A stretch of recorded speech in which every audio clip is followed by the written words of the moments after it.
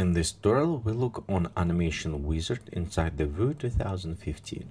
To access Animation Wizard, you can access directly from drop-down menu or press Ctrl F11, or you can access by clicking on an icon in your top navigation bar. You'll notice if you hover over it gives you tips about left click show animations or Animation Wizard. However, if your timeline is not yet open or no animation defined and you left click, it's still open Animation Wizard. If you're just looking for the timeline, click close or cancel and timeline will open. But for purpose of this tutorial, we're going to use Animation Wizard. So first, you'll notice it's open menu and short description tell you what's happened. We already have our object selected, so I'm going to click next. And next step, you'll notice we have a different type of motions we can apply. We have airborne type vehicles, standard, smooth velocity, look ahead, airplane, helicopter, or missiles. And depending on what you select, a different behavior will be applied. Most time they all will be pointing straight to the path, and depend on what type of the vehicle, you can have it banging over on a turn or follow the ground. If you have ground vehicles, included even pedestrians or water speedboat, they will apply and follow the ground surface. Currently our ground surface is flat, so the line will be flat as well.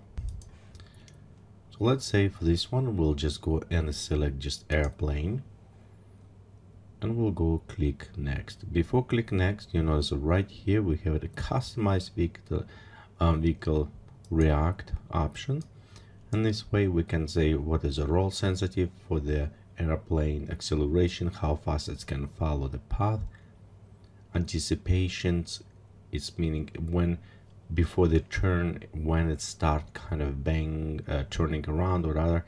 So all this effects we can apply to this.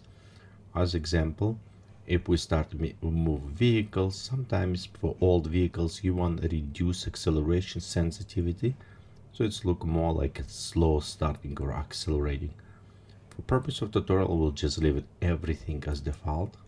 So close, click X, and let's go click next. So right here you'll notice now we have our different repeat modes. Our animations, we can go once, put it on repeat how many times we want it, we can specify. We can loop up, go over and over repeat, or we can go back and forward, so different motions. This is work very well. For example, if I do animations on the propellers, I probably want set to loop for this. So next time when I take my object and I move around, you'll notice propeller will work all the time as long as I render animations if we apply loop. Then also when you apply a rotation on loop, you can specify on what axis you want to rotate and what directions. So this provide all three axes. The small tip, if you provide rotation for your propellers as example, be sure it is stay in those axes X, Y, and Z. If you have it like 45 degrees, you may have a hard time rotation because it will apply to those axes. You can switch to the local axis and try animate it this way. So overall, be sure you pay attention to what type of axis it's set, global, local, or a view, and which way you apply animations. So next we have it speed mode. Constant velocity, it starts with same speed and with same speed. Easy in and out, it's a start slow and slow down on the end. Constant velocity is nice if you just apply one shot, and if you want start like person start running or a dog and stop, and you want this more natural look, on this case you can use easy in and out. So this is what we're going to select here. We don't need to select any repeated or rotation. Even when we select rotation for the sphere, it won't be that visible.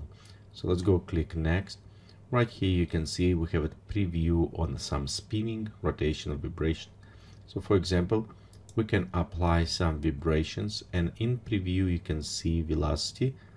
So intensity, let's put it to the 100 so we can preview a little bit better, and we reduce frequency maybe to 20 Hz. So in this case we'll have a little bit more visible shaking. Vibrate is actually very interesting and useful when you start apply to like rocket fly or maybe missiles, and you want to have this natural shaking, so you can modify it to this. Okay, 10 maybe and 500. Let's see if this one brings a bit better to view. So right here you probably can see kind of starts shaking around, so I will leave it this crazy type intensity, everything, and how I say, we'll leave it spinning around off. So let's go next, and you can notice right here we have our view from top. We can zoom in, zoom out, but we can also now create the path. So by pen I'm start drawing, and look how the line does not go straight, because the shaking that I applied, it's showing me how it will start shaking. So next we can also apply, edit, insert or delete any waypoint. I will leave it as default. We'll go to next, and right here you can see we have it in the same height. It's showing us, so we don't change height, and we also in how many seconds we want. So for example, if I want to do this just in 5 seconds, I'll set, don't worry about all of these properties because you can modify them after it's completed. This is just to help you with setup wizard to go over initial data and work with that. So let's go click next. Right here you can see our preview. Okay, let's go click next, and it's notification coming about the timeline that opened and some small also point, which is what all of this icon means. We'll look on our animation timeline in later tutorials and more details. So let's go click finish, and right here you can see our animations was created. So we can re-enable our view window, click play, and you can see right here we created the crazy ball animation. A couple tips before we jump to another tutorial to look more on the timeline. When you're going to render animation, you can use it preset, but if you need it more natural look, be sure you use it broadcast quality.